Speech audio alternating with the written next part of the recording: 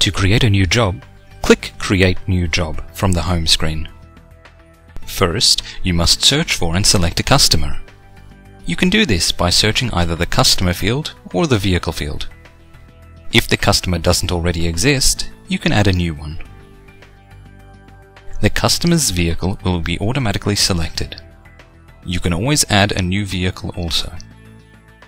If you need to edit the vehicle details, the edit icon on the left-hand side will allow you to make changes. If the customer has provided a purchase order number, you can enter it here.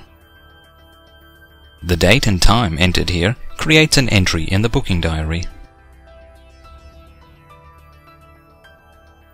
Enter or update the current odometer reading. You can now type or scan the barcode of any items you want to add quickly. You can also add items by choosing the type, then search or select the service or part. Once you've added items to the job, you can rearrange the sequence in which they appear using the sequence arrows on the left-hand side. Parts and service descriptions can be altered here to include the service activities performed, or even customer comments. You can alter the quantities and prices at any time.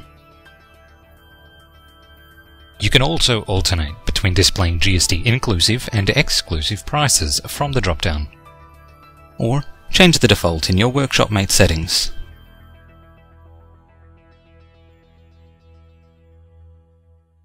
Any notes entered here will appear on the job card, repair order, quote, and invoice. Internal notes are for the technician only and will only appear on the job card. Clicking Save generates a quote which can be emailed or printed. Clicking Save and Confirm books the job in. You can then print a repair order and obtain the customer's authorization signature.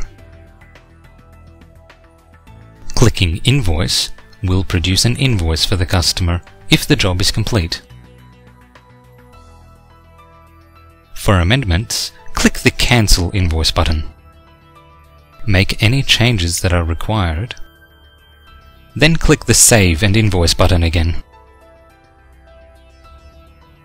Now you can notify the customer via SMS or email and add a receipt.